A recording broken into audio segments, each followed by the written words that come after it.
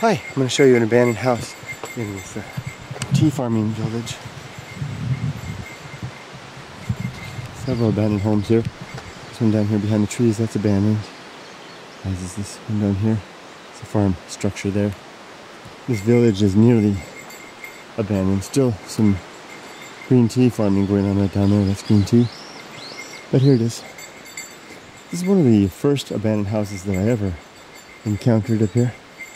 Community bulletin board. These bulletins are provided by the city and county. But, oh, there's a truck up there.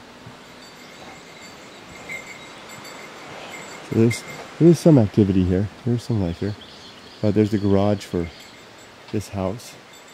And here it is. It's one of the first houses, like I said. One of the first houses I ever found. Largely because it was just right there on the road. First time I came up here. First time I came up here was actually in snow. Of all things, I remember. Oh look, there's a light fixture on that pole. One of those old, see that? The old metal fixture there. Probably has an incandescent bulb in there.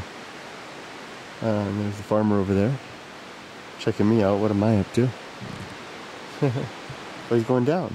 Ah, he's going down. Taking a little road down here that goes down to the fields. He's going to go down there. There he is. Just as in my country, America, farmers typically drive nice trucks. Farmers here drive those little tiny white trucks. Sometimes they'll be silver. Anyway, here's that house. A little thing there to keep anybody from bumping into it. Another carport there. I won't get too close because eyes are upon me, but there's the entranceway right there. It is missing one bit of glass.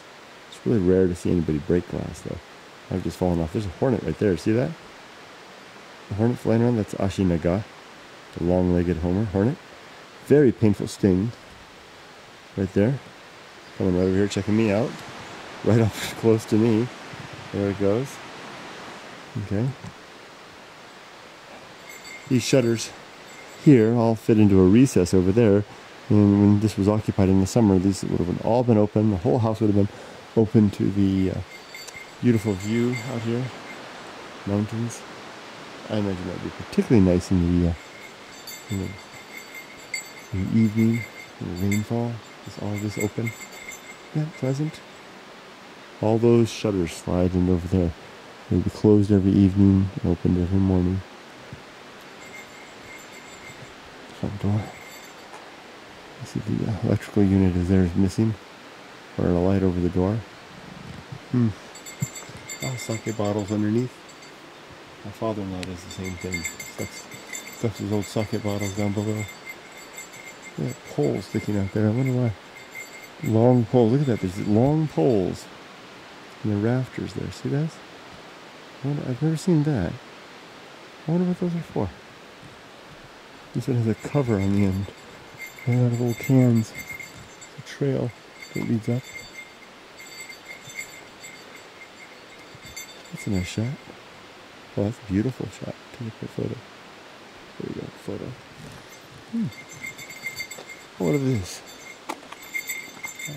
Kumquats, loquats, something like that. Up there in the tree. And a little shed up there.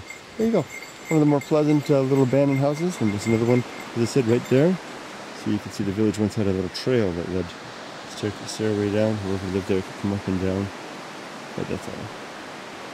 Public one now. No one goes down there anymore. Abandoned home. Okay, everybody. Thanks for dropping by to join me for another experience. Hope you have a great day. Bye-bye.